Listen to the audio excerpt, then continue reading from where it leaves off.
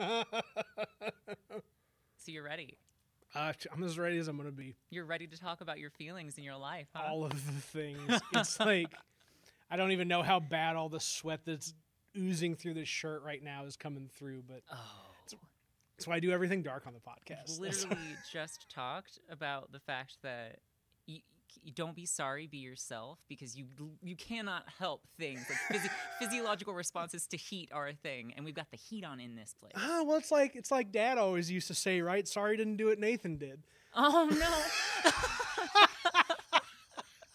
My wife hates that. I try and make it a joke. I try, like on stage, I try and make it a joke, and it's the most depressing joke It I've is. ever I just tried got a to little make. depressed hearing you say it,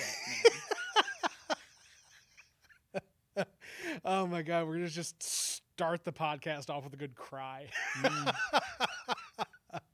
Like Sarah McLachlan comes in the background and starts singing "In the Arms of an Angel." The arms of an angel far away. Yes. We didn't like our pre-show conversation didn't even get into like why I don't like animals and like why I don't do pets. Like so number one, I'm just like very like I'm a germaphobe person.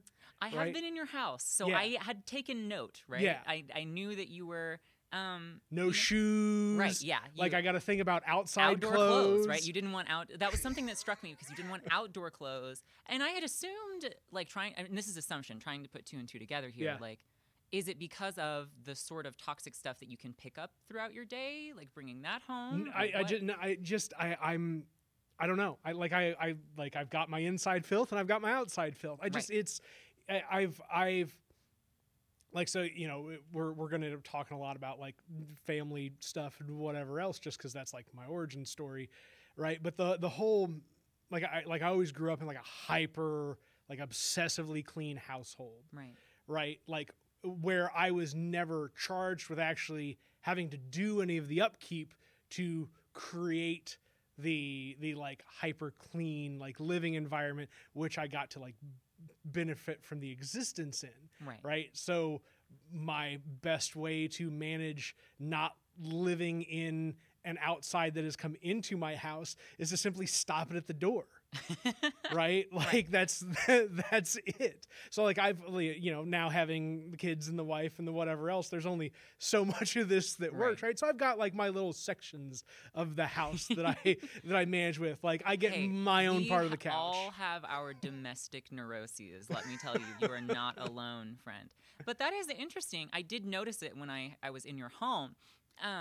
And what is it like from the perspective of Nathan Colombo to see this sort of like sameness, you know, with the domestic situation that you have, right? Your domicile. Yeah. And then like foreign elements entering. Like that's an interesting dynamic.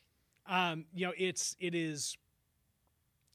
I just kind of manage it, right? Like again, I've sectioned off my little spots within the house where I get to like contain my own like inside self, and like that's that. And like luckily, I mean, my kids are awesome. Like they do really well with like taking their shoes off, and they're not like they're inside kids too. Like I was always an inside kid when I wasn't like a really active outdoor kid. Like it was a mix up, but like they're definitely like inside kids. Well, now more than ever. That's the truth. Yeah. And my wife just deals with me, right? Like she gets it. Like she understands that I've got my issues, and she's just cool about it. So that's a plus. So that's really all you can ask from a super supportive partner, you know, because we go through these cycles. We try our best to learn how to either cope or like unwork them. And, you know, some coping skills are really good ones, right? Mm-hmm. And I mean, being a neat freak during a pandemic has to be a huge benefit, you know, domestically. If you see me looking like over this way, so I've actually got a monitor here that I'm able to see all your screen on. So I'm checking our like sound levels. They look good and all that fun stuff. Sorry, go ahead. But like it seems like it would be a benefit, right? On the one hand, and then like, and also all you can really ask out of a partner, right? Is that they accept you for you. Yeah. Right? That like no conditions. They're not going to try to change you Yeah. into someone that you're not. Like, they love and appreciate the you that is you. They accept you at face value. I would go with tolerate. Tolerate's a pretty good phrase. Well, I'm talking about the ideal, Nathan. I'm not talking about lived reality. I'm talking about the ideal here is that we have someone who Oh my loves and God. accepts us for us. It has been a rocky month and a half just because of having gotten COVID in the house, and I'm an awful partner when I'm sick. Like I'm an okay partner when I'm well, but I am a awful partner You and when every I'm sick. I hate to say this, but you and every other man. Yeah. Yeah. True story. So like that's been this last round of stuff, but like it's cool because we've got two very different kind of like she's a very private reserved person, right, and I'm like a public figure at this point, I guess you would say. Opposites certainly do attract.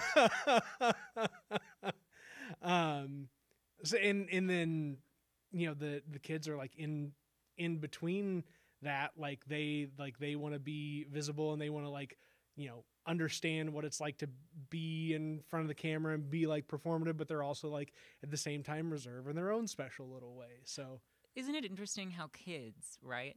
They're constantly navigating the social tensions of the world, but also the tensions within the people who are sort of combining characteristics within them, right? And like there are obviously tensions and lines of tension within every relationship, and like we ourselves are attempting to navigate those tensions between the two of us. Mhm. But then you have kids, right? And I don't have children, Yeah. but I was a child, and I have nieces and nephews, and I'm Yeah. around a lot of kids. I've got a lot of nieces and nephews, and so I've seen it. I've seen it live itself out, where like these small little human beings are, a product of this. All of the benefits, all of the harmony that can Mhm. happen in a relationship, and all of its disharmony and tensions, right? And like they're navigating all of those things within themselves, and like how the marriage of biology and of learned behavior Mhm. and all of the tensions there are just cohabitating within them. Well, right? and it's wild, right? So I've really gotten to understand like how impactful learned behavior is, right? Right. Because Zach and Peyton, I mean, they're my stepkids that have been around me for 3 years now, right? Now, granted, 3 years at some of the most formative times in their lives, right? And having had, not really having had an active kind of, what you would consider the traditional father figure, role model in your nuclear family dichotomy, as we've so often described in this country. So like they've picked up a lot of me in a very short amount of time. But at the same time, like there hasn't been as much balance on that. Like they've got like the biological components of like they are their mother's children, Right. but then they've got like the socialized components of all the stuff that I've brought them, and it's really kind of neat to see how that's all meshed together. Nice. And how I can kind of like just see that stuff and point it out, and then like wonder, wait, are these things that I am now because of them, or are these things that they are now because of me? Because it's a two-way street. Organisms have, like you can see it in physics, right? It's Yeah. like all bodies have a gravitational effect on one another, Yeah. And I would argue that all organisms are symbiotically related, Yeah. right? Like we're not independent or closed off. We always have a relationship to the environment around us and the other bodies that make up a part of that environment. And so just as much as you're pulling them in one direction, they're pulling you in a direction too. Hit them with the intro. Oh, intro now? Yeah, I think. Do you want me to good. switch cameras? Yep, switch cameras. Cool. You got it. Nice. Hello and welcome to the WTF podcast. I am your guest host here today, Claire Kilman. This is a show where we talk about interesting things with interesting people, and I'm here with my interesting friend, Nathan Colombo. And we're back on. Awesome. Solid. That was really good, Claire. Thanks. Hey, you better watch out. I might take your job. Listen, so like this is what came up with like the virtual shows and stuff in January. It's like luckily I had Mike Arthur that had been so like he essentially has been the guy that's like trained me up on like how to do sound and cameras and all this other stuff and helped me put this together. And it's like, you know, I understand that none of this stuff I can just do standalone. It's just like adminning the group, right? Like I started off, you know, working with Claire Hughes on that, who now I'm going to have to be like, Claire, am I allowed to mention you in the podcast? Oh, too late. But like, and I should have taken her advice, and done some more, active moderation, before she was like, listen, you're not moderating this enough. Like I got to step away. And then like Dawn came on and was like, listen, I'm just going to moderate this, whether you like it or not, we're going to go. And like, that's the reality of it. Like none of this works like as a standalone thing. Like, you know, can I do a lot by myself? Sure. But like, it takes a lot of other people that have the same like insight and introspection and interest that I have to be able to like make this project go. I personally think the founding fathers really missed an opportunity here with the Declaration of Independence, because I think a much more practical, much more realistic interpretation of human behavior is like that we must declare interdependence, right? We're never fully independent. Yeah. And while like it's one thing to strive to be as independent as humanly possible, right? Yeah. In many ways, but like, you know, we all rely on one another, Yeah. especially in a place like this. You know, it's like, the people of Carbondale are incredibly talented, skilled, well-educated, poor, pissed off. You know, I mean, like there are so many characteristics that make all of us up more often than not. And like, there's so much that we should be relying on one another for, you know, we're like, our lives get better when we rely on one another. Things get better. The WTF podcast gets better when people rely on each other. Can you imagine if people were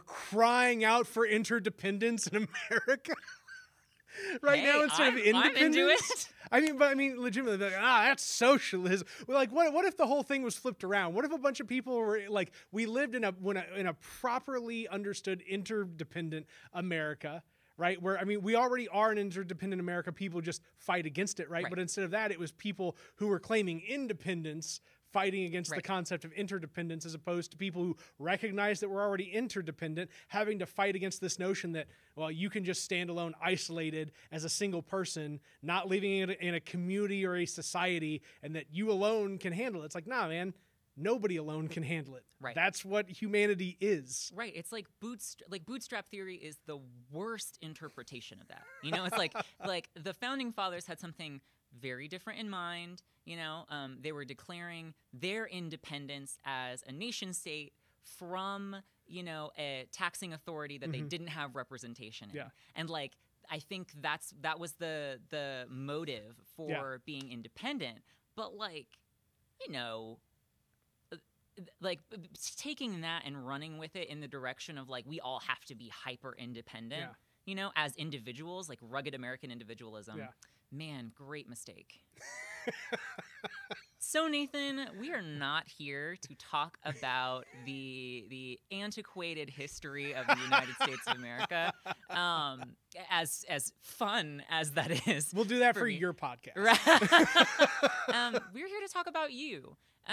So I have known you for 2-3 years now. I met you when you were running for mayor, and I was a fresh-eyed, bushy-tailed, you know, organizer in a fledgling Carbondale Spring, and I really appreciated what you lent to political discourse in the town at that time.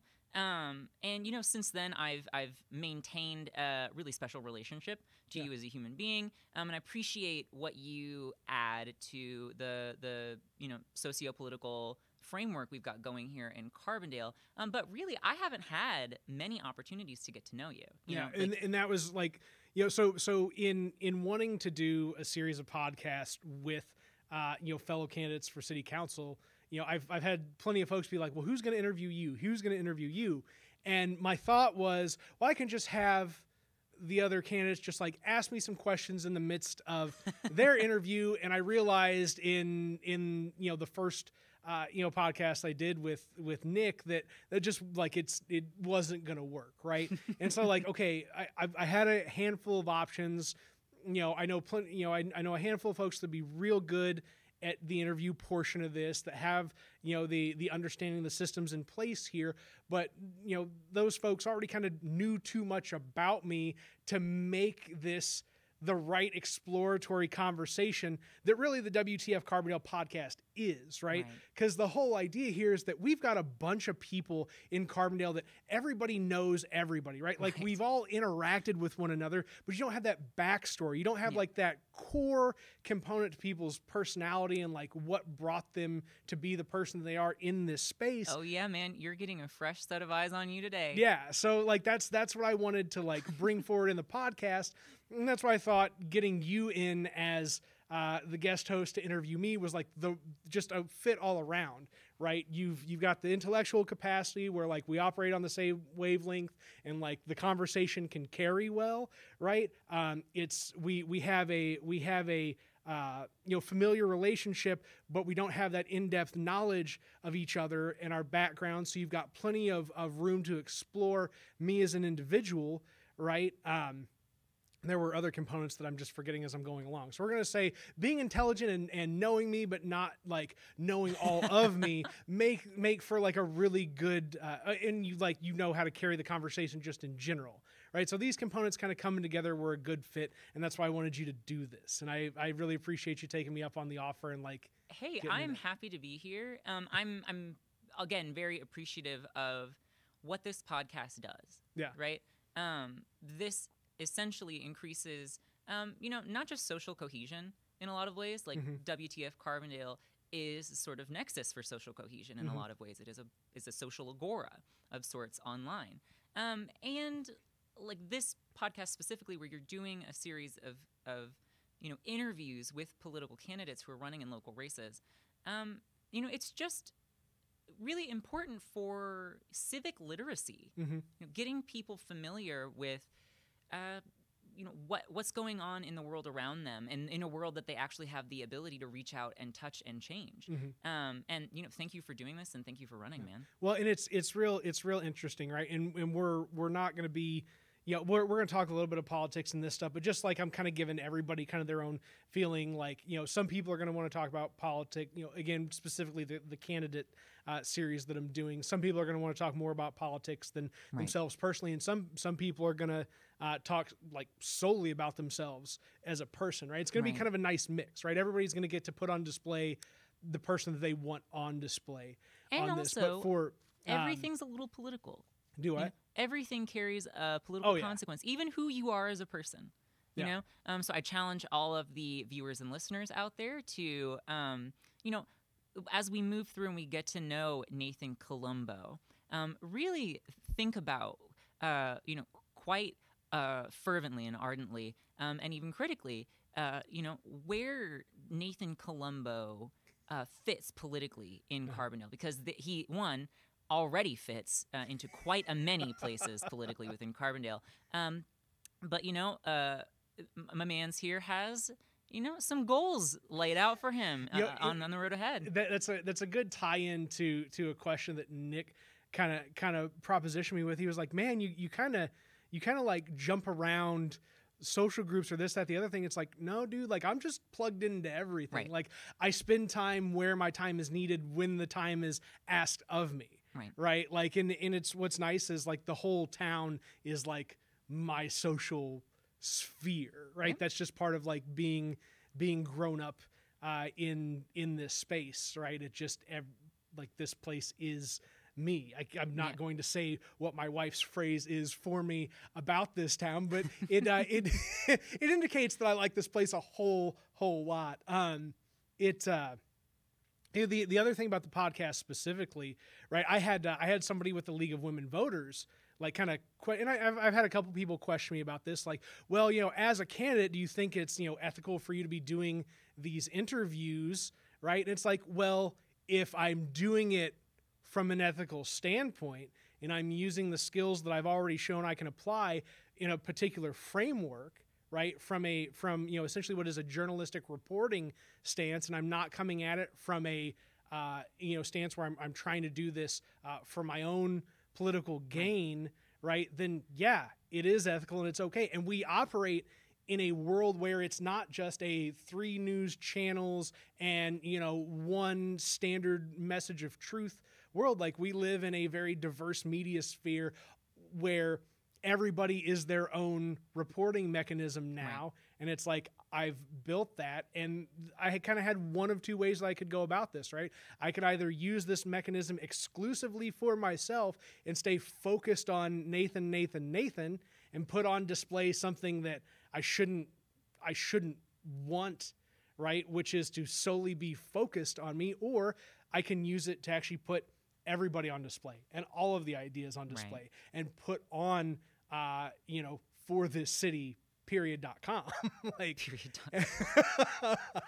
and so I think that's, you know, just, you know, handling some of those, you know, concerns or objections, you know, it's just, it's interesting, right? Because there are people that have that. Somebody's got to do it. Yeah. You know, somebody has to take that first step. Somebody has to be so in love with this place, right? Yeah. They have to feel so compelled Yeah. to make this place better that they really just put the work in. Yeah. You know, and make it better, one little step at a time. Yeah. So good on you for, you know, not letting you know, critics phase you.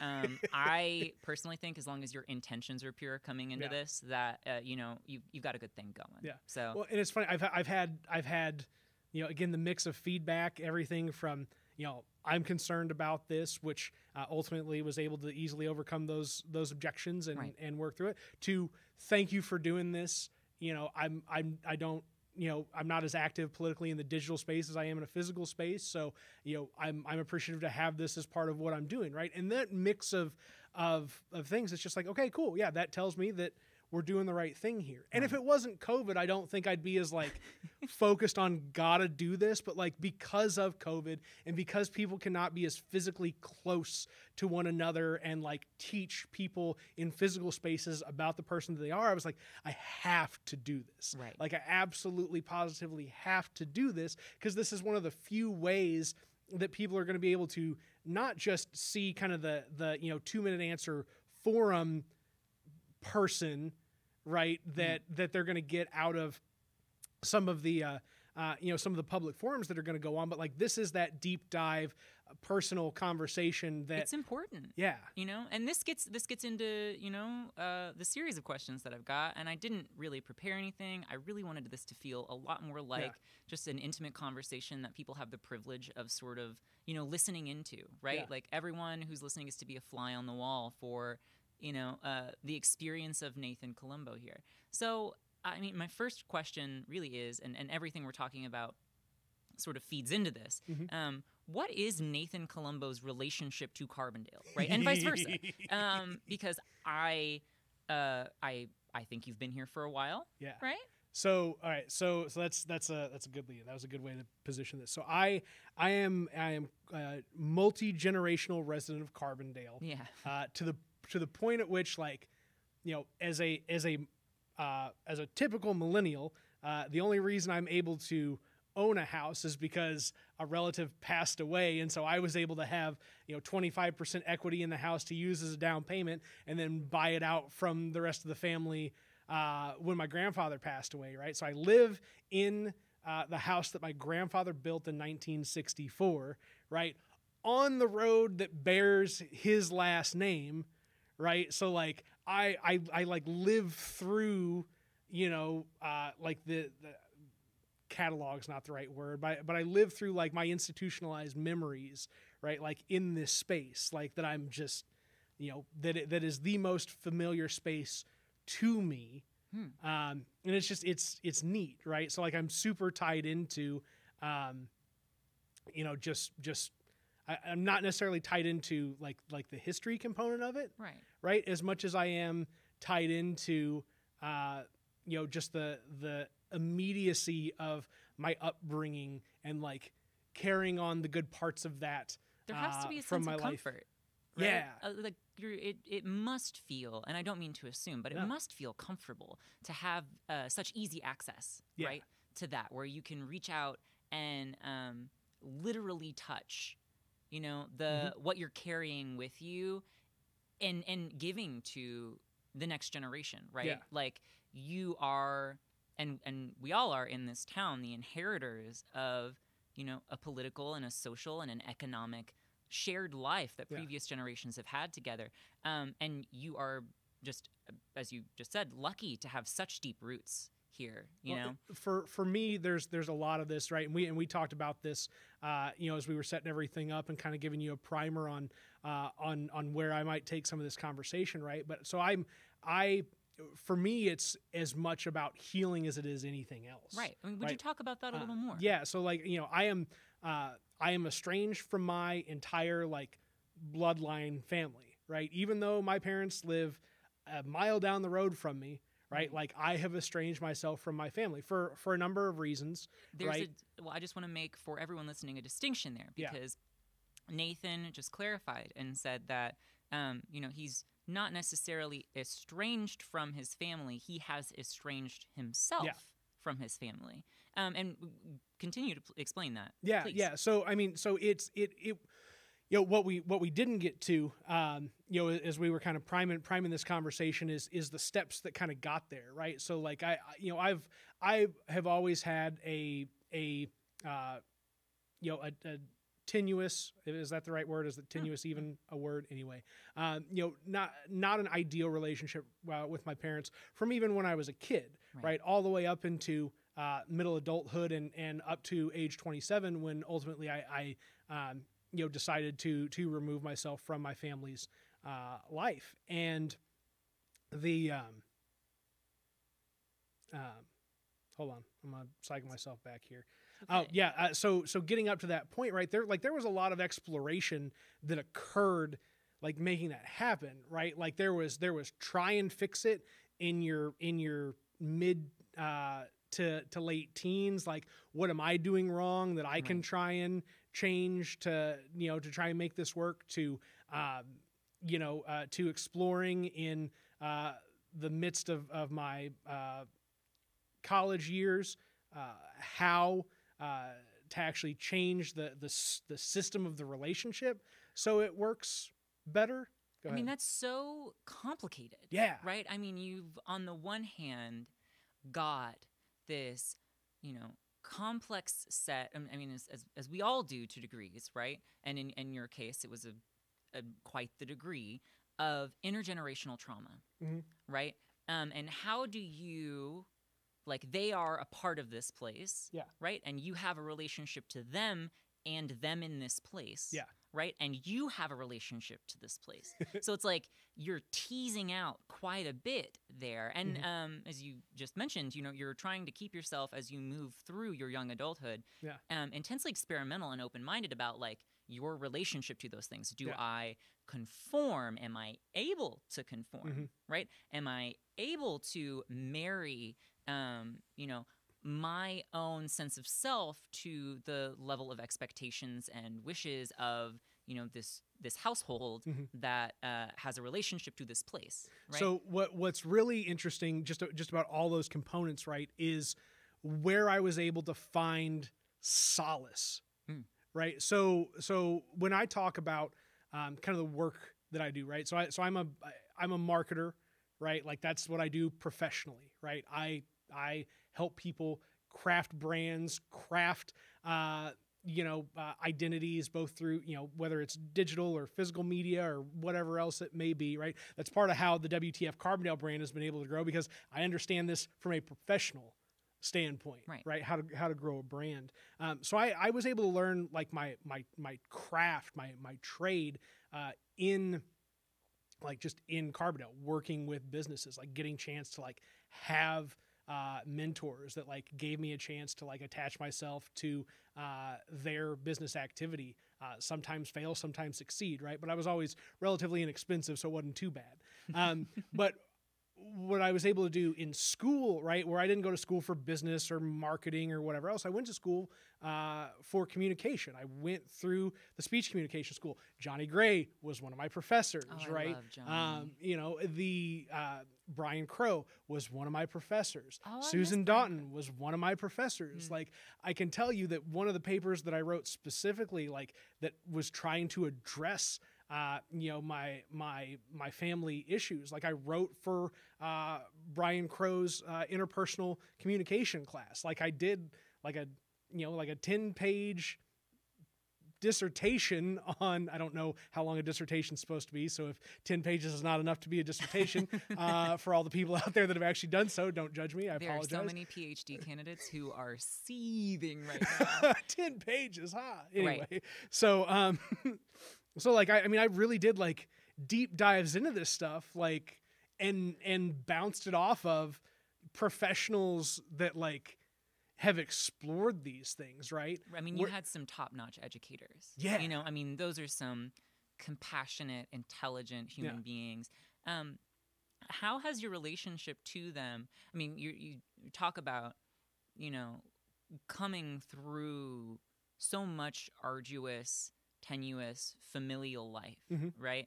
And then finding solace in, you know, your ability to communicate, not just for yourself, but for other people, right? To communicate concepts, brands, etc. Like, how have all of those things ultimately led to a better, more well-rounded Nathan Colombo? So specifically, like that is, you know, I sought out becoming a better person through education, right? That's why I went down that path. That, interestingly enough, goes back to Maudie Graham, who was like an old friend of our family, who like I grew up going to church with, and like, you know, my parents would babysit her daughter when we were kids, and like she was a speech teacher for me in junior college at John A. that like set me on the right track. That, oh, this is how I understand. Like we had one of those speech classes that was like a breakthrough for people.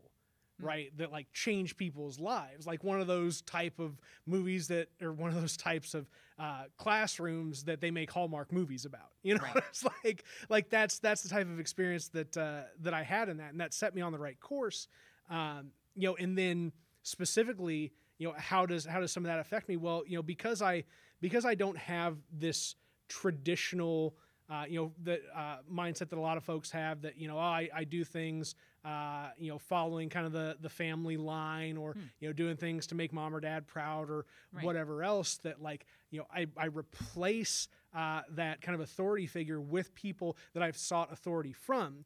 Right. So even though Johnny may not know it, right, the fact that I've went through a couple of his classes and learned a lot more that I understand that I've learned now than I would have understood that I learned, you know, actually in the classroom then, that like I position myself as, when it's an activity that I'm doing something that would fit in with a critique that Johnny might have, it's like, am I doing this right? Am I doing this in a way that, you know, Johnny would, you know, at least give me a B+ on? Right. Right. Like, that's all about the families, especially, you know, I share a similar background in many ways. It's like when you don't have, you know, a traditional family behind you, right, that you're pulling from, or if you do pull from it, it's like there's an intensely negative charge there. It really is about what you construct, right, and the sort of things that you build for yourself, and the role models that you put into place. And I think it's really cool that you found, you know, so many important role models to help guide you. You know, even if they're not there now, right, as like a father figure. Well, right? And it's like really, they're there in here. Yeah. Right? Well, and that's it, right? It is the ability to conceptualize them as a role model, right? Because I never had, you know, some sort of, you know, deep connection with any of these individuals as standalone professors in school, right? I just was able to take from them the teachings that they were there to espouse, and then was able to build this construct of a role model in my head, and then work to fulfill that. What's the inner role model? Yes. Right? It's like, yes. It's like all of the things that you recognize as decent and good qualities in someone else, as desirable qualities. You know, not just to you, but to society. Right? It's like, why not take those into yourself? Why not use them as a cognitive mirror to hold yourself up against and aspire to? I mean, I think that that's a really good technique for building a better you. So you mentioned earlier that you have a relationship to WTF Carbondale. Like, not that anyone listening to this podcast would Doesn't know that, already know. right? However, I would like to hear from the horse's mouth. There you go. What your relationship is to WTF Carbondale, in your own words. It is man.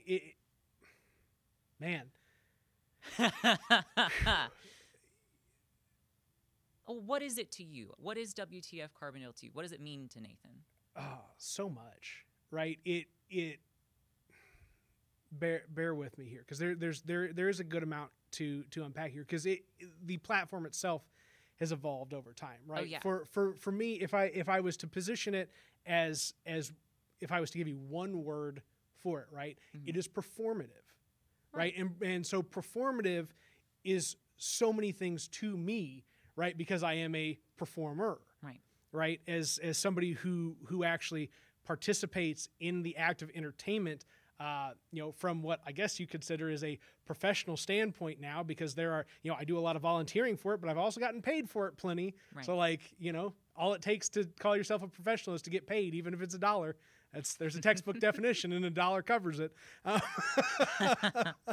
But it is performative, right? And it is the kind of performative personality of Carbondale, right? And I would say that's really kind of where it started out when I was able to take it over, right? So to give folks kind of some background on this, it was started about a year and a half before I actually got my hands on it. There were three, from what I recall, I believe it was three local individuals who actually created it. It really gained traction when it posted the graffiti at Fainer Hall in 2015, right? So that was kind of the initial bump of growth in the page that got it from, a small following to about 3,500 people, Right. give or take. And then it was just kind of, on and off from time to time. The three folks that originated it would post a little bit of content here, a little bit of content there, but it wasn't hyperactive. And then I took it over. I didn't take it over when I first started utilizing the platform. I asked if I could have access to the platform, Right. to essentially go out there and refute the owner of a local brewery who was talking trash. And I didn't like the trash he was talking. And I thought his trash talking was doing more harm than good. It wasn't actually critiquing the policy. It was just him whining and complaining. Don't need to go down that road anymore. I've already hashed out that battle. This really underscores, a larger point of what WTF Carbondale means. Yeah. Right? Where it may have started out as a performance, Yeah. but it really caught on and grew roots into what society means overall. I Yeah. mean, Butler talks a lot about social performativity theory, Mhm. where it's all of us are constantly performing. Yeah. Oh, right? yeah, We're, absolutely. We're constantly in this state of relaying information, of curating ourselves such that we relay the most accurate information to our society. We're reflecting its values, and we're hoping that its values reflect ours. And we're doing this mirroring performance, this dance, if you will, the social dance with our society. And I would say our society, when I say that, is Carbondale, right? Yeah. Carbondale society. And, WTF Carbondale has certainly evolved, into this publicly accessible, hyper publicly accessible brand for Carbondale. And it is the performance of, and it's Yes. a publicly accessible performance Yeah. of Carbondale that everyone who lives here or who loves this place, right? Or who maybe doesn't love this place even, is an actor in, right? It's we're all public actors, and this thing has certainly come to the fore, at least on social media, right? As being a vehicle for that performance, as a sort of stage. Well, and arguably, right. So for me, right, I always explain the work that I do and why I am very good at my trade craft of marketing, right? Is because my work is to bridge the gap between digital and physical spaces, because I've grown up in a world, in a way, as an only child in a space where I didn't live in a neighborhood with a bunch of kids, in a house where I had to be quiet because of work schedules and all this other stuff, that my life is understanding life through the lens of the internet and computers and video games and other digital spaces, right? That there is, to me, no difference. They are one and the same. Right. You are simply, because it's very, social media is a very real thing. You and I can both pull up our phones right now, and it's right there. Right. And it's impactful on our right here, right now, in this physical space. Yeah. And we are producing something in this. Here. Do what? We would not be here. Yeah. With each other if it weren't for social media right now. Yep. And I think this may be like a big generational shift. I grew up very similarly, right? Where I've always had access to the internet. Yep. I've always had access to the social forums that exist online, Mm-hmm. and those are just as real in many ways, and sometimes even more impactful than interpersonal conversation in physical real time. Yes. So I'm just wondering, what do you think now and moving forward, WTF Carbondale's significance is for Carbondale? And this is where I'm going to talk a little bit about politics and platform tied into Right.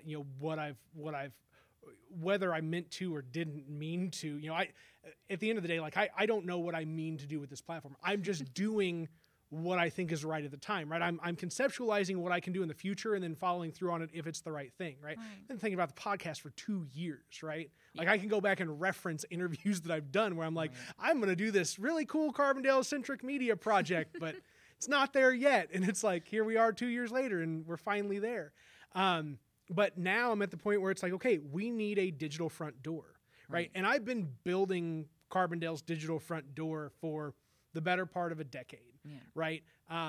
Specifically through client work, right? Being able to help, work with local businesses to develop kind of their digital presence, right? And most specifically, for some folks, focused on reviews, right? So when people look up, local things, the most searched stuff in most places is service activity. Right? Phone numbers for restaurants, hours for grocery stores, things like that, right? So right alongside those are reviews that tell you, whether or not some place is a 3-star experience, a 4-star experience, a 5-star experience, whatever. Right. So I was lucky enough to attach myself and my work to several businesses that were already 5-star businesses, right? But I just helped to craft and curate, their visibility as such, in review spaces specifically, right? So that was kind of step one in digital, in building that digital front door, right? So you get kind of that base layer in place, right? You start to kind of just work up step by step, finding other components to build out to. One of the other components to that, right, is, through some of the volunteer work that I do, getting media exposure, right? So making sure that we've got a constant flow of information going out to newspapers and television stations about positive activity going on in Carbondale, attached to very visible projects, right? So that itself builds another component to the digital front door of Carbondale, showing that there's a balance in, the negative issues that we have in our community with, the positive things that we have going on just as well. Well, this gets me to, a question that really stuck, for me. Can I finish real quick? Just of on, course. Cut that. Sorry, out. but no, I just didn't want to get too far off, and I don't know where this next question is going. So I'll polish up on the last bit of WTF Carbondale, and what I'm building here. So then you come along and you figure out, well, what other things can you continue to do? Yeah, the page is okay, and I get to express some things here and there, but I was like, it's time to show that interactive, the interdependent component, right, of societal relationships, and that's where launching the Facebook group kind of came into play, Where was that? Where you were going Full next circle. with the question? No. I just Okay. we wound up coming full circle in Yeah. conversation. Yeah. You know? So that is ultimately kind of where the last piece of the puzzle was, right? Like I have done about the extent that I can as a singular individual working through different known entities and known commodities in our little cohesive society of Carbondale. Right. The next component was to give everybody else access to that activity and allow them to build onto it from there, right? Without having the direction or the marketing component that what I'm doing is actually trying to drive folks one way or the other, or trying to convince it's somebody, that they need to do business here, or they need to, support this project. It became, okay, well, now you have to show, and when I say you, I mean our citizens, right? Our neighbors, our community members have to show what this place is on their own. I can't just go out there and say it myself. And what we're doing now at this point is testing the hypothesis of, is what I've done to put this place on display for the past decade the place that we really are? And the answer to that is very clearly fucking yeah. And it's a really, really good place to be. Man, so again, bringing it back, like when I talked earlier about like what you want from a partner, right? It's like you want to be able to love that person for face value, face value. You want to love that person for who they are. You don't want them to change. Yeah. And like I'm relatively new, right? I've lived here for nearly a decade now, and I have committed myself to, making Carbondale better because I love this place. Yeah. And like, the level of love that you must have for this place, right? To have lived in it your entire life, right? To have such deep familial ties here, to, not just build a brand for it, but to hand the keys over to everyone, to make it so totally publicly accessible.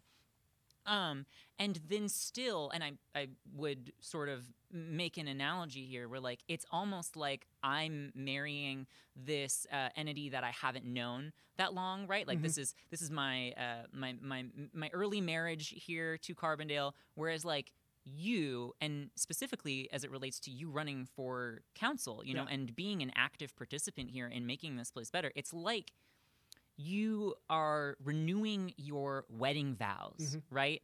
After decades of being in a marriage with something, right? And like, how much do you love Carbondale, man? It's gross how much I love this place. like I said, like it's gross to the point where like my wife teases me about it, because that's just it, right? And the reason why, right? Because everybody has their components to their life that they draw their identity from, right? And I draw my identity from this town, from this place, from our people, right? Like if this place ceases to be the place that it has always been, right? Like let's say that, we can't find our way out of the issues that we face as a town with a declining population and all these other systemic issues that we're trying to address. If we find ourselves depleted and destitute 20 years from now, right? Like I am going to crumble apart because the place that I draw my core identity from will have ceased to be, and thus I will have ceased to be. Right. I think that's a very beautiful way to put it. No. I mean, you are so symbiotically entrenched here. It feels so like when you say that, right? It's feels so deep, right? Like I can really feel it. I mean, it's so healthy. You've lived here your whole life. You've seen this place go through so many phases, knowing what I do about this place's history, right? And being a student of history, like you're still in a healthy relationship here. You still have a very healthy marriage to Carbondale. So a very interesting component of that, right, is that like this is by no means like I'm not the only person that feels this way in any way, shape, or form. There's so many people that feel a very similar way to this and express it in their own different ways, and there's so many more people that are well older than we are that have really experienced this place, right? Yeah. And it's because of all of these people that have like essentially while the foundation to the house has started to crack, like they are still the support beams holding up Right. the roof. Like we still have so many of these people that are like community pillars that say, we've been here through all of this and we're not just letting this place go. And they're in turn taking that type of entrenched love and understanding for this place, and not just what it is, but what it also represents, and then handing it off to another generation of Right. folks like you and I. Right. Right? Like, I don't know much about your and Ray's relationship. We'll explore that when we do your podcast eventually. But I would imagine like there's a significant, like, very much like The Giver, right? Right. Like, I'm not a big novel reader, but like that's one of the ones that I've been through, right? And it's like, you put hands on, and we're just transmitting memories and like sharing Oh, yeah. like the raw experience that doesn't really get understood when all you're doing is glossing over like words on a page. It's so important for us, right, as younger people, Mhm. right? But adults, right? Like we are fully fledged adults. Yeah. Who live in a society, and I grew up in a small town, with parents who, understood that, everyone has a place within the social fabric of a town. Yeah. Right? And you get bestowed as you age the sort of Yeah. keys to the castle. Yeah. Right? Like you pass the baton, you pass the torch to the next generation, and then it happens again, like we're going to have to, as political operatives, as political actors in a town, hand over all of what we've done, right? The baggage, Yep. the good, the bad, and the ugly, the secrets, Yep. all of it we're getting now. It's like that's what we're now in the process of, and what I assume you're in the process of, Yeah. running for office. We're shouldering the burden of it. Yeah.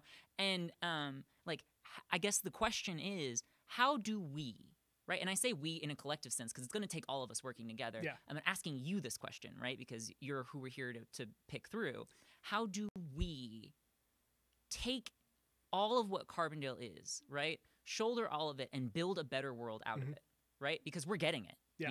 It's coming down the pipe straight at us. We've got to be ready, Yeah. and what are we going to do with it? Yeah. I mean, ultimately you've got to be honest, right? And so I think one of the things that was really good was in Amelia Blakely's piece recently that covered, the Coppers site, right, was that she said, I can't remember specifically what the line was, but she was talking about, this self-proclaimed diverse place that's not really the, as diverse as it says, that it's still got, these structures of de facto segregation and all this, other issues right along racial lines. And it's like, you want to know how you like actually handle these things, generation to generation, is you tell the truth about it. Another really, that I tie this to a broader political issue. I watched Raphael Warnock and John Ossoff sit down with a handful of performers in Atlanta. It was like, oh gosh, I can't remember the other folks that were part of it, but like one of the main people that was facilitating it was Killer Mike, right? Yeah. And Killer Mike doesn't mess around, right? no. Killer Mike, really gets it in terms of how to analyze, then really attack the issues within our modern political system. And they were talking about cannabis and about cannabis equity, and they were just like, he dug them beyond just do you support legalization? He was like, do you understand, right, that the war on drugs was the war on black people in this country, and that cannabis was used to inflate our prison population with black bodies, and that there's that the actual development of the market that we're at has seen a specific group of people be penalized for being part of building that market. Hold on, I've got it. I know you've got like more questions coming up, but it's just interesting, when that intergenerational power transfer happens, right? It's almost like they don't want to acknowledge where they messed up, where they went wrong, what the structural problems that they couldn't solve were, or that they just allowed to fester. Ooh, this opens me up to getting around. I will bring that concept back around to myself here in just a second. I really like how you positioned me there for that. So Killer Mike at kind of the end of his statement, he was like, his thing was just like, tell the whole story. Like you're telling some of the story, but you're not telling all of the story. He was like, if you want to actually make policy that's going to be most impactful and serve the constituents that are going to put you in a position to be able to exercise power to benefit not just the constituents that elected you, but all constituents that you were supposed to serve, he was like, tell the whole story. Right. And that's it, right? That's what we have to do as a community, specifically here in Carbondale, if we're going to do it right for the next 20, 40, 60 years, whatever it is, like building that, modern, municipal society, is we got to tell the whole story, right? And we don't do that. We just don't. We tell the stories that make us comfortable, right? We tell the stories that we think make us most protected, but we don't tell the stories that are as true to the actual events that occurred as what they are. Right. Now, you were talking about. Can you kind of do you recall exactly what you had kind of just said? Just the interesting dynamic between generations, right? Where like when they're passing down a political legacy, right, or the structures of a place. It's almost like in the story they acknowledge about it, right? On the surface level, their ego can't take, right? Looking deeper at what they allowed to fester, right? Or at the problems that they couldn't solve, right? And so there's not this deeper reflection of all of the evil that they allowed to happen passively or actively. So that's an interesting component that ties back to, where my politics intersects with, my issues with family, right? That it just doesn't feel like there's been that full reckoning that need to happen in the previous generation to make it work for the next generation. Right. So like, I guess if there's like really a place where I draw on that, it's personal. Yeah, it's very personal, right? And where I failed to work up in a generation, right, from the where I failed to work into solutions for the previous generation, I will work through for solutions to the next generation for my kids now. But at the same time, it's like it's the same idea with this town, right? Like I can't work backwards to fix for previous generations that failed to fix these issues in their real time, but can we do it for the next? Yeah. Right. And, for some of this, it's may not even be a question of can we fix a specific thing, but can we simply tell its truth and understand why something is broken and why it may never be fixed at the end, simply that we have to tell its story and understand that there is no fixing this. You can't build a past, right? The past is already built. It's like if you're in the present and attempting to build a past, what you're doing is you're obfuscating. Yeah. Right? Like if you are in the process of actively trying to create a past for something, like I guess aside from documenting the truth, right? But if you're trying to construct this past in the present, that's to me is nowhere near as valuable as constructing a future. Yeah. In the present, you're building the future for a place and its people. Yeah. Well, in the past, the past is the story that you got to tell the truth about. The future is the truth of the story that you're doing, that you're writing now. Yeah. If that even is a thing. I don't know. I'm trying to make words sound fancy. We're getting very philosophical here. So kind of jumping back to the group and concepts and like, Carbondale itself, I tell folks, right, I didn't have to go to the world came to me. Right. Really, really simple way of describing this place and one of its like values to the individual, right? Like that's not how we represent ourselves, but that is a significant value to the individuals that exist within our community, right? That you get global exposure in small town America. Yeah. All right. And while some people could be like, oh, well, there's plenty of college towns with international populations and all these things, but there's so many things that go on in this town, so many people that exist in this town that represent so many different components of America and the world at large, that it's like that. No, there is not this same type of activity and closeness, right, that is replicated in many places throughout this country. I'm sure there are other places in this country where this can be, similar, but this is a very special place. I've been to a lot of places. Yeah. I've gotten around. I've seen places that are, Carbondale's Nemesis palette swap, right? Where they take the worst of a small town and the worst of a big city and they try to smush it together, right? And it just comes out awful. Yeah. But then you've got Carbondale, which is like all the best parts about being a metropolitan, elite world-class city. Yeah. Right? And all of the best parts about pastoral life, rural simplicity, and like the beauty of nature. And you have just this harmonious interconnectedness between those two modes of being here, right? And like you've lived here, you love this place. We are not perfect. No. Right? This place is not a perfect place. However, you can get by here if you don't have a lot of money. It's honestly a safe place to be for someone like me. Yeah. Right? And there are worse places in this world to wind up than Carbondale. There are so many worse places to be.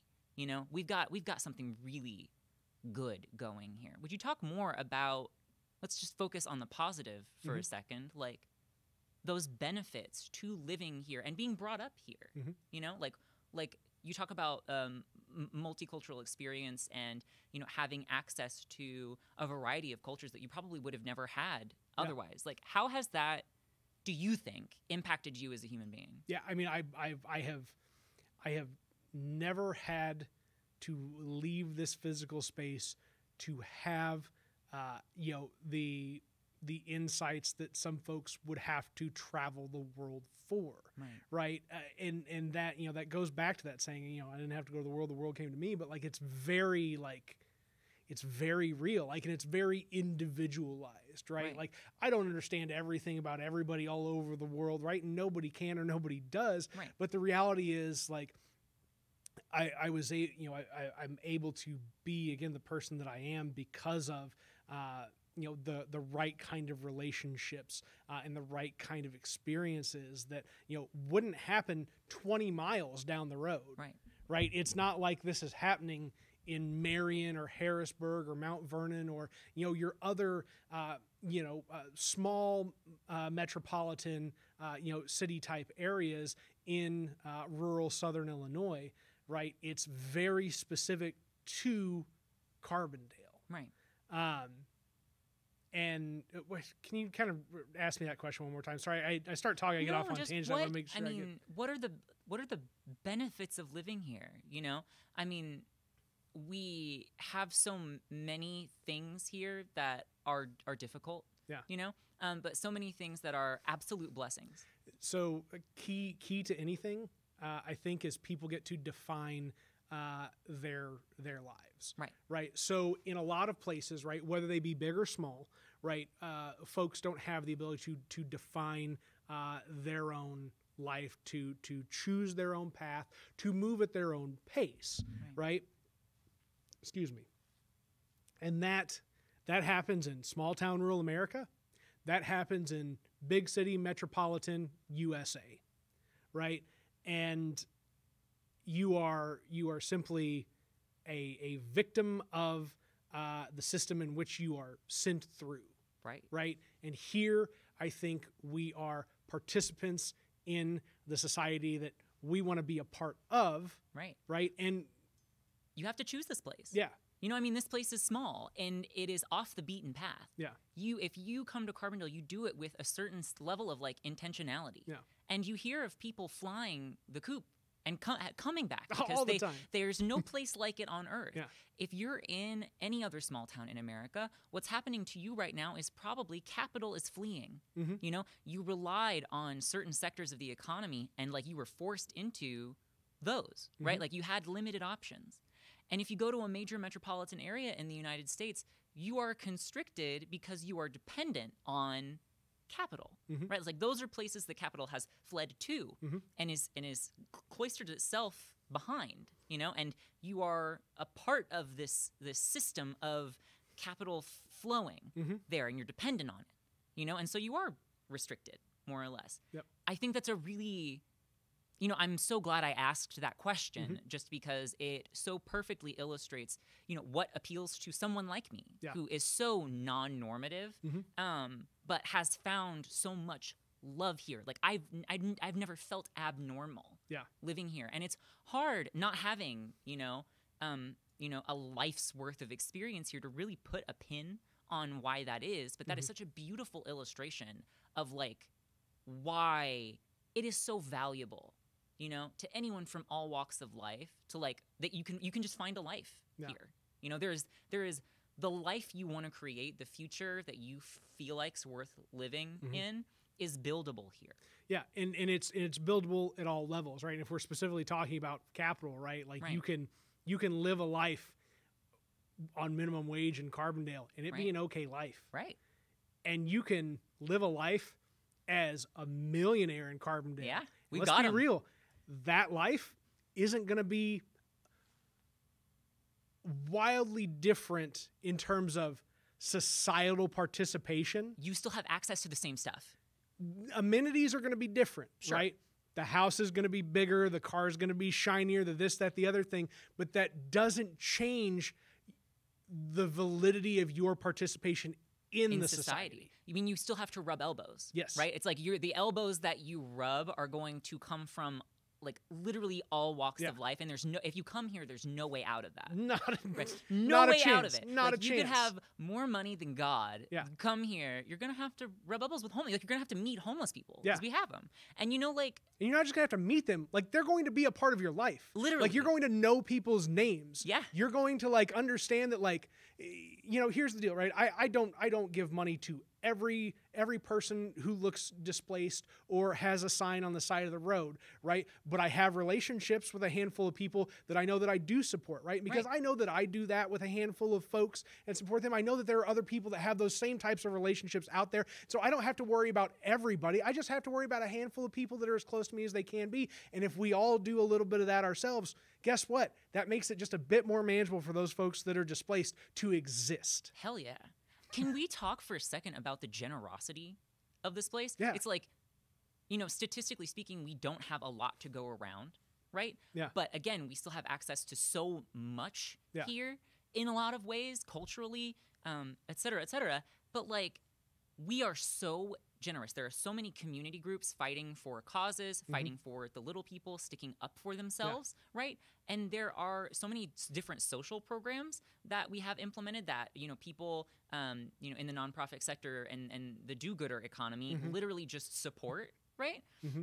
And we just have people like, my favorite case is Jason Tanner, Yeah. right? Where like, that is an individual, and this is maybe a bit of a controversial statement, but like, that is an individual who lived for a number of years in Carbondale and is a testament to the generosity of our people, right? It's like he was a beloved local figure, despite faults that we all have plenty of, right? We've all got faults, but like he was cared for. Yeah. You know, people took care of him here. He wasn't just cared for, though, right? And that's a key distinction in this place, that there are people on the street in tattered clothes, sleeping under bridges, Right. that are in a position and will be in a position at some time that will take care of somebody who may be a millionaire, and they'll never know until that moment happens, right? Because I can tell you, I have experienced it firsthand, and I have watched it happen to friends where they have been in positions where somebody that would otherwise just be looked at as, you know, a destitute person on the street was there for them when they needed them to be there. Right. and that was just it. That's the reciprocity of this like community that we live in, that no matter who you are, you're going to bring value to this place. Again, it does not matter if you are a person in tattered clothes on the street with a sign living under a bridge, or you're a millionaire in a freaking mansion, man. Like, everybody is doing something here to benefit other people. We have a topsy-turvy form of generosity. You know, I mean, it's just all encompassing. And, you know, as a relative new arrival, right? It's like, I myself have been on the receiving end and had the privilege of generosity here, you know, being able to extend it and being able to receive it, you know, and it doesn't surprise me at all that you are the person that you are, you know, that you are the Nathan Colombo that you've become, having lived in a community like this for as long as you have. I mean, that is truly a beautiful, you know, impartment upon you as a human being. I mean, I'm just again, it's why I say, you know, I draw my identity from here, right? And it's like point blank period. I am very lucky to have had, in the short 31 years that I've been on this earth, the ability to experience these things. And like, I'm really interested to see, like, because you know, I mean, you're 25. Yes. Nice. Right. So like when I was 25, it was like, well, why haven't you conquered the world yet type of mentality. Right. And I think that's just something that everybody that's in our kind of generational brackets have been conditioned to do, that like, if you're not this like ardent success by, you know, age 25, 27, whatever, if you're not like this, you know, ironed out success really by age 30, then you've failed, and that's all BS, right? Agreed. And as I'm getting out of that mentality and getting into you know, this latest mentality that I've got of, you know, the next 30 years is for me to just build and work and whatever. Like, I'm really excited to see what all happens next, and like how I take all of these different components and all of these different attributes that I've kind of like, you know, what's the right word here that I'm looking for? I don't think internalized is the right word, but like collected and made part of, you know, have been lucky for it to make itself part of me. Yeah. Right. And how do we apply that moving forward? And how do I, you know, my biggest concern, as silly as this sounds, is that, like I gotta go out and I gotta find a way to make more of me. Right. How do, right. Cause I'm not going to sit here and like have an expectation for my children to have the same feeling and connection to this place as I have. Now, granted, like I've given them a number of exposures to, you know, cool things that I hope that they take away, but you know, if they're like 20, 21 and they're like, I'm going to New York, I'm going to LA, I'm going to, you know, Billings, Montana or whatever, like go for it. Like, do your thing. Like, if you don't have the same like love and passion for this place that I do, and you want to go experience life somewhere else, like good on you. But my concern is that like, I don't impart like that I can't build this network of folks that can feel the same imparting of value in this place as I have felt. But again, like we discussed earlier in the podcast, I feel like there's a bunch of people already out there like that. Yeah. Yourself is one of them. Absolutely. I mean, I love this place. Yeah. Right. It's like, you don't have to conquer the world, the whole world, right? The world's a really big place. But you do have to conquer your place in it. Yeah. Right? And like, whatever that means to you, there's a place for you in Carbondale. Yeah. Right? Like, conquer your place here. You know, conquer your place in Carbondale. We have got space for you. So that leads me into you know, the big policy thing that I'll throw out here that we'll talk about, right? Like, we've mentioned politics a lot in this, but we haven't really like dug into politics in this, which I think is supposed to be about you. I know. No, it's good. I know. Conquer your place in Carbondale, right? You know, find your place in Carbondale. Those ideas are very like that. That's what we didn't, you know, find your place in Carbondale. It's a lot more of a fit than always open. Right. Yeah, well, I mean, so I have my own bone to pick, you know, with it's really the paradox of tolerance, right? In a nutshell. That's good. Yeah, paradox. Yeah, it's you know, if we're open to everything, are we open to Nazism? Yeah. Are we open to the way of Nazism? Are we open to the way of homophobia? Mhm. Right? It's like, is that a way? And I would say no, like that, you know, if we're open to homosexuals, people like me, if we're open to, you know, like Muslims and, you know, people who do not fit the stereotypical post World War II American ideal, just like, right? you know, white, nuclear, straight family. Right. Yeah. That, like, if you're bigoted against those people, you probably aren't going to fit in here. Yeah. But, like, it still leaves a lot of linguistic room that I find to be, like, just a little bit irksome, personally. Like, maybe not all ways open, but definitely, like, there's a place for you here. Yeah. Yeah. And like, even is there, we still have people that are homophobic, racist, bigoted. Like, Oh, yeah. they exist in our community. Yeah. Right. Our society's structured around it. All societies are. We see them. Yeah. And in Carbondale, we try and love them until they learn their way out of it. Right. That's a very real thing about this place, right? Like, we are so willing to engage the other, whether that other be somebody who, you know, like somebody on the street who, you know, we look at as somebody who is displaced, or whether that somebody is somebody who we disagree with because of their intolerance, and say, the only way that I'm going to help you out of that intolerance is by engaging you directly. Right. That is, you know, something that I've learned, right? Exposure really kills off bias. It kills off fear. Yeah. You know, because it's like, I say this sometimes in organizing, right? It's old and gold. I don't need your acceptance. I don't need your passive acceptance. It does nothing for me. It doesn't. What I need is your understanding. Yeah. You know, I need you to be able to understand me, because what you understand, you don't fear. And whatever it is about Carbondale, it seems like the environment is just conducive to developing an understanding. And like, as a transgender woman, as a bisexual woman, you know, as a polyamorous woman, it's like, you know, people are really open-minded here in you know, a lot of different ways that people in all sorts of other places just wouldn't be, right? And so I'm able to feel welcome and at home in a place like this, which is nutty to me, you know? Just great. I'm overjoyed with the fact that I live here, but you know, I've lived in worse places.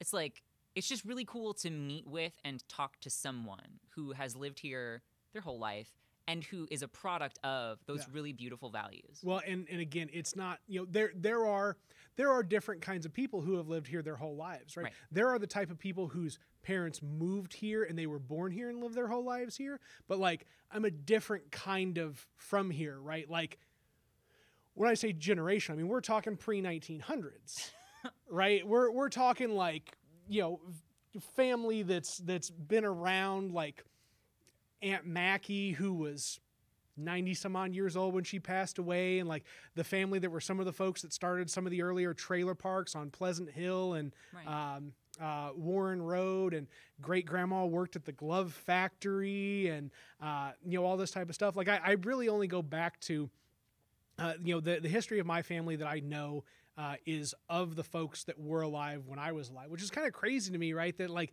I never had any exploration beyond the folks that were alive when I was alive, which is kind of a bummer, right? I've thought about doing the ancestry thing, but I'm like really cautious about my data in that particular set, so I'm kind of iffy on that. I'm freewheeling with mine, yo. It's all out there. It's really cool though. Like, you know, I've had interactions with people who, you know, I didn't understand their relationship, like specifically with my grandfather, right? And people,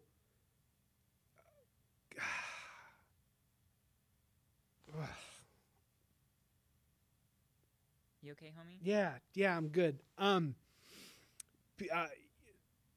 People sharing with me, you know, the traits that they experienced engaging with him, and being like, that was a good man.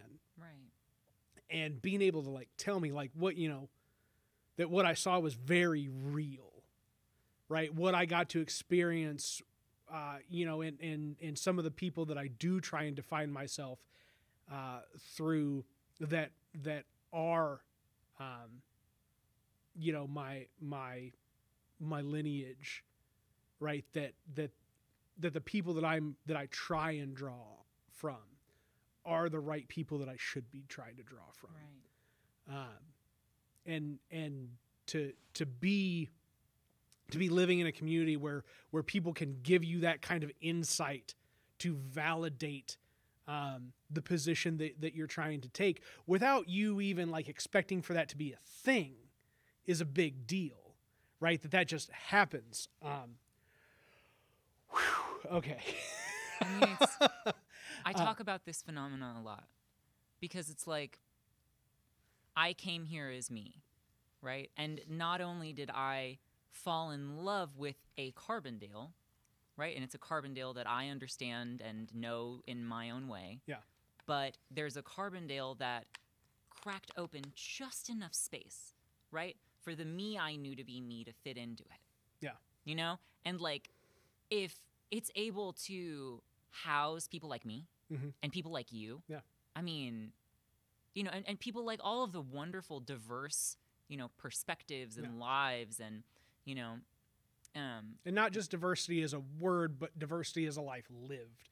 Diversity as an active process, right? It's like it can't help but be that because it makes so much space for it. Yeah. You know?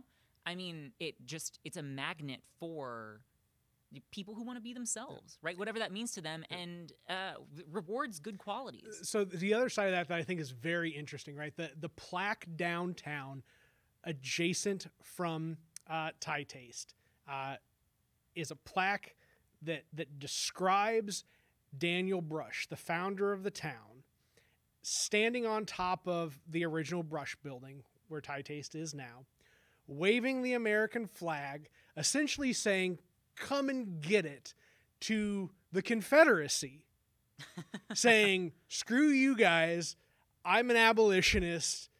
This town is an abolitionist town," right? And saying like, you know, like, this is my stance, and you're going to have to pry, you know, this position out of my cold dead heart. Right. And the other side of that is not just that this place makes space for that, but that people work and put in a lot of effort to generate that space, right? That space takes we have the space that we have because people have put in the work previously, and people will continue to put in the work. And now that balances out, right, with understanding that imperfect, stories that have led to this point, you know, you have what is essentially a protagonist and antagonist stances, right? That without there being legitimate struggle in this space, there would not be legitimate development of the space that is better for people that have experienced the struggle. This is a place, and I've come to learn this, it's rooted in struggle. Like the cultural legacy that we get from here that we've always had is like that of struggle, literally in the inception of the town, right? But then like, you know, through all of the different human rights movements that have erupted and the moments of extreme tension, right? That have really, you know, found a space and a home for clash, you know, and argument, and at times seeming war, right here in this place. I mean, it's the truest to God torch that could be passed down, in my opinion, is that of like, you know, ongoing struggle, you know, and struggle toward what I dare not say, but struggle, you know? No, I mean, just for the sake of struggle, wherever it may be, develops character in the individuals that experience it. Right. That's it. That's all it comes down to. Like, you know, people say, you know, diamonds are just coal under pressure or whatever that may be. But that's kind of the general analogy that folks make. It's like people are, you know, should anybody have to experience these struggles to begin with? No. Right. but we live in an imperfect world where there is always that struggle, and there is always some fight to be had. And so for folks to have experienced it here, and then not just themselves be better because of it, but saying, I'm going to make the world around me better because of it. Like that is like a core Carbondale thing. And there are so many people that are representative of that. That's again, I mean, we've got more community groups here per capita than just about anywhere else. Yeah. Anywhere else. And I'm like, anywhere else, anywhere. Yeah. And they're actively intertwined. Yeah. Right. That's the other cool part about it, is like, it's not just a cannibalizing of activity and resources. It is an intertwining of activity and resources, and allowing people to kind of like take on their own particular components that need to be taken on at any given point in time, whether that's now, 20 years from now, 20 years ago, 50 years ago, whatever it may be. If you've got a banner and a struggle to take up, there is a place for you to organize around it here too. Like we won't just make space for you. We'll make space for your banner, your cause, and whatever you want to say. So I'm gonna cycle around, because I'm guessing we're at 125 an hour. Oh yeah. Sorry, you're gonna have to cut down a lot. No, I'm gonna this is perfect. I'm gonna send it out there. I'm not worried about it. So the big idea for me is, right, this place doesn't exist without having people in it. Like we need a stable population that's somewhere around 25 to 30,000 people. Right. Like, we're not going to get there overnight, but we got to start working to get there now. Yeah. 2 years ago, I started positioning the idea that what we need to be doing is marketing Carbondale, which has an abundant stock of housing, an accessible cost of living, right, and a generally accessible community to become a part of in a short amount of time. We need to start marketing ourselves to people who are being displaced by climate change, right? Oh, yeah. Very, very easy to do it with American citizens. I'm not saying like, we gotta search the world for people displaced by climate change. Like, I would like for us to have some international communities see Carbondale as a place where they can find solace and safety and a home, right? But it's just as easy to look at the United States and say, there are wildfires in California.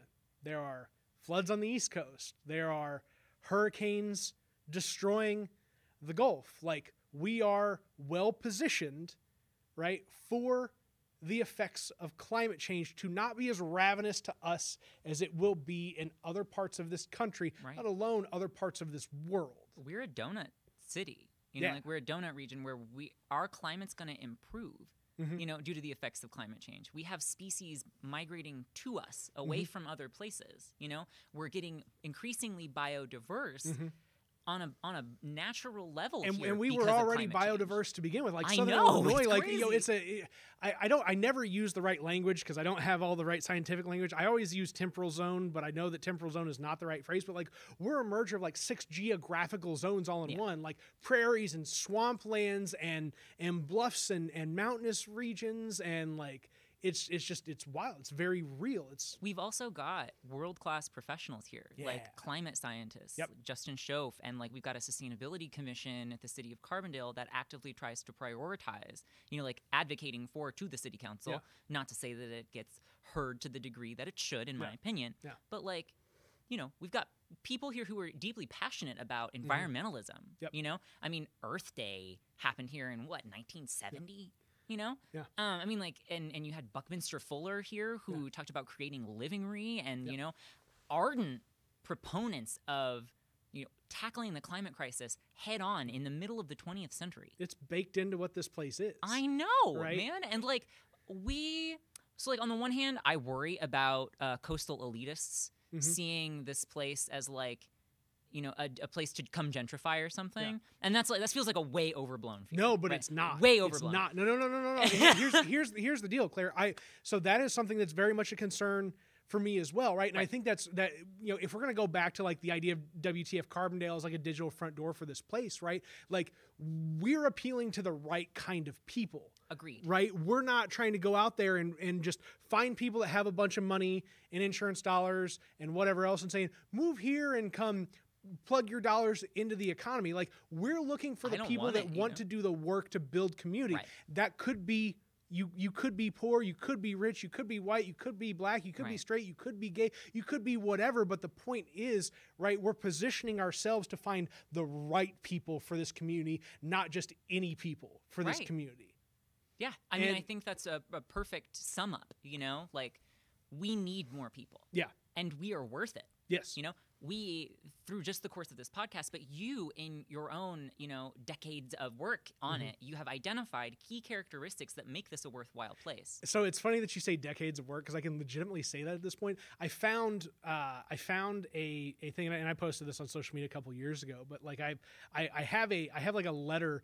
Carbondale used to have like a kids Carbondale conservation corps or something where you could like volunteer with the city and like do some help stuff. And I don't have any like memory, like recollection of this, just because I guess you block out memories over the course of time and whatever. But so like I don't have any memory of what I did for this program. But like looking at the date, it's like, okay, I was 13 years old. Or I was like 11 years old, something like that. And it's like a letter of thank you from the city. And it's, I think it's like signed by Mayor Dillard. And like, it's a tangible thing that says like, Nathan was participating in community building when he was but a child. Nice. You know, and whether that was something of my own doing or something that was, the forced interest in social status by my family is neither here nor there. The fact is, it's like, I did it. Like it's there. Like it's very real. It's very tangible. Like even if I can't recall it, it happened. Right. Right. And it clearly has fed into what I've become today and like where I'm looking to go in the future in like being part of this community. So on the whole thing with appealing to folks who are climate refugees, right? Like that was an idea 2 years ago that, again, still working on these digital front doors because that's how people get introduced to our community. Right. And holy cow, I mean, the number of requests now that I've actually set up, instead of just like letting anybody join the group, like I started with anybody can join. And then it went to, okay, well, I'm going to put a gate on this and I'll look at people's profiles, you know, when they come in. If they look like they're in Carbondale and it says lives in Carbondale, they'll be accepted. If they don't, you know, you're out of here. But now I'm at the point where like I ask a question. Do you live in Carbondale? Yes or no? Can you prove it? And so I will have folks that join the group and say, I'm not there yet, but I'm moving there. Right. Right. And I'd say we get about 3 people a week, give or take. Right. Right. Which is a pretty decent number for just a little Facebook group to be like, we're moving there. And, you know, then I'll kind of watch, well, do these people immediately interact or are they just kind of come to check it out? And often I'll see people that come in and, you know, I'm moving there. I've got some questions. I'm, you know, trying to figure out, you know, what rent's going on and blah, blah, blah, blah. And then people just jump in and start like sharing and, you know, loving and caring for these people before they even get here. Right. There was a gentleman who moved here from, I believe, Alabama. He and his husband moved here and his husband passed away within months of them moving here. And he, you know, he hasn't been super active in the group lately, but he had been more active in the group, you know, when he first got here and then after his husband passed away. And he was like, listen, you know, just being part of this and communicating with you all in a digital space and still being able to go out and interact with some of you in physical spaces, even though it's COVID time, like it has made working through this really difficult loss more bearable. And like, thank you, Carbondale, for being here for me. And like, that's a very real thing that is replicable across this entire community. It's not just for that one person, that one experience. It is for all. I mean, when you talk about climate refugees, yeah, right? When you talk about like that being a future thing, it's like, yeah. I know what it's like to come here as someone who's fleeing religious persecution. Yeah. Right. I already consider myself a refugee, yeah. having moved to Illinois and Carbondale to seek a better life. Right. I know it can be done. It's out there. Yeah. Like it is a future that is very attainable for us. You know, I think your head is in the right place looking forward as far as what we can achieve here when we've got shrinking coastlines. And this is where I think after I say this one last bit, I think we're good to wrap up the podcast. All right. Just because we're at an hour and a half now. Excuse me. But so that was the hypothesis 2 years ago, right? The hypothesis has been proven now because of COVID. Yeah. Nomadic, I'm gonna call them COVID nomads, right? Like de-urbanization's real. yeah. So people have left and fled wherever they have been, most commonly in urbanized areas, right? To seek out places with more physical space for them to be, near others but further from others, Right. right? So, the hypothesis was attached to climate refugees. We know they're going to be displaced. That's very, very attainable so long as we simply ask them to come here. Right. But the proof in the concept has come through watching people, purposely move themselves because of COVID. And so we've now had the case study. We've seen it happen all over the country. We were behind the ball on it, but that doesn't mean we can't get ahead of the curve. Yeah, So agreed. we need to do that. And if I've got like a core component to why I'm running and have sought political office, there's a lot of things that I want to work on, right? But these things can't be solved if we don't have the people here to solve them, right? And we've got a lot of people here that are willing to solve them and willing to educate others on how to solve them, but we need those others that can be educated to come to this community so we can all work together to make it just continue to be Carbondale. Right. That's it. That's what I got.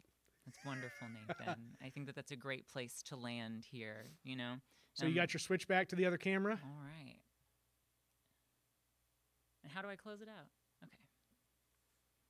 Hi, thank you for joining us. This is Claire Kilman, your guest host. This was a podcast with Nathan Colombo, one of the interesting people we talked about interesting things with today. Thank you for joining us for episode 37 of the WTF Carbondale podcast. And then all you got to do is press the stop button